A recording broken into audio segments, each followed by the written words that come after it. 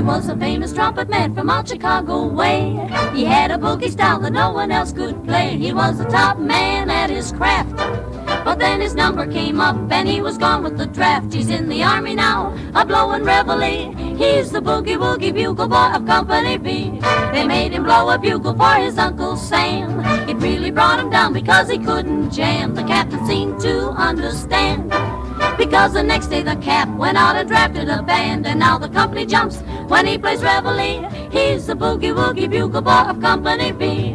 A toot, a toot, a toot, he blows it eight to the bar. In boogie rhythm, he can't blow a note unless the bass and guitar is playing with him.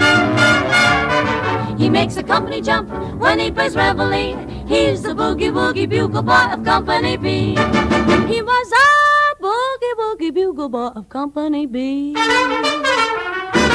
And when he plays boogie-woogie bugle, he was busy as a bee. And when he plays, he makes the company jump eight to the bar. He's a boogie-woogie bugle boy of Company B. Do-do-do-do-da-da, do-da-da, do-do, he blows it eight to the bar. He can't blow a note if the bass and guitar isn't with him. And the company jumps when he plays reveille. He's a boogie-woogie bugle boy of Company B.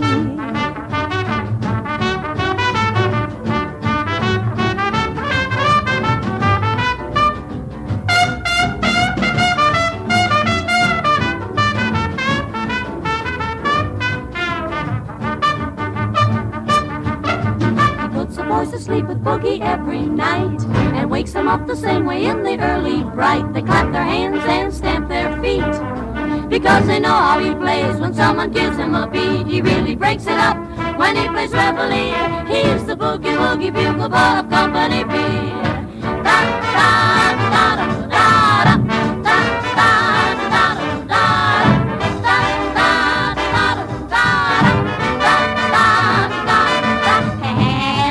Jumps when he plays reveille. He's the boogie-woogie bugle boy of Company B.